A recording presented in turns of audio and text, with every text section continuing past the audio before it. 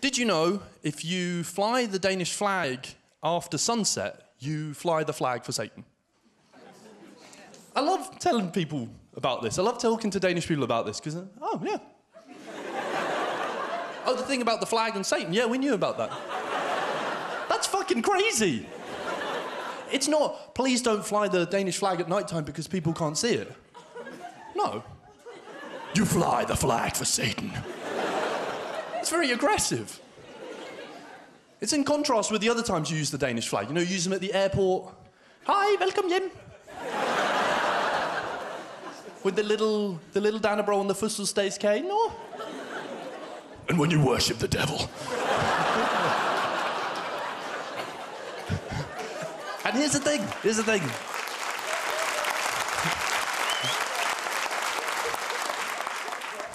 You can't fly the regular Danish flag at night time, but you can fly the Vimpel. Have you guys seen the Vimpel? It's like the really skinny one. So you can't fly the normal Dannebrog unless it has anorexia. Then it's fine. Then it's completely fine.